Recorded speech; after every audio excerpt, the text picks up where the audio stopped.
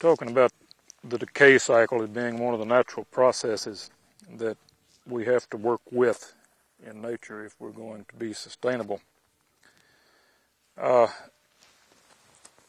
dung beetle that has buried part of this manure pile and brought the dirt up through it, incidentally, there'll be enough farmers and ranchers in your audience that'll say that old boy is a very poor manager, simply because this manure is very fibrous, and they're absolutely correct.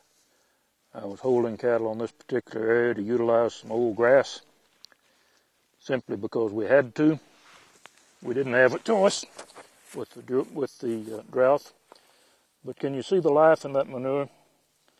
You see the little grub worms working it? See them? Well, you get them right there, the little worms.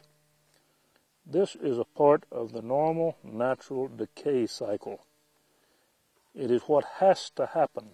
Everything from the little fly larva right here to this little worm over here, whatever he is, the dung beetle, later on the earthworm will come up under it. The pill bugs will begin to utilize it. They will convert this waste product back into nutrients.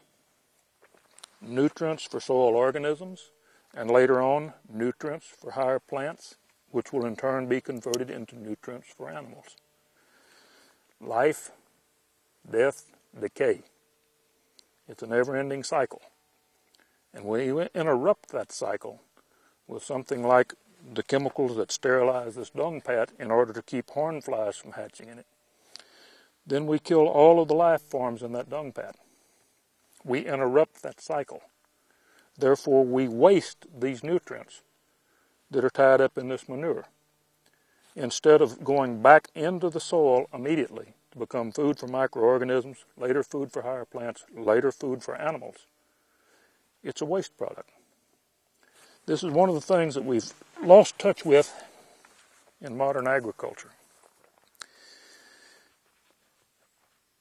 We have to work within nature's framework.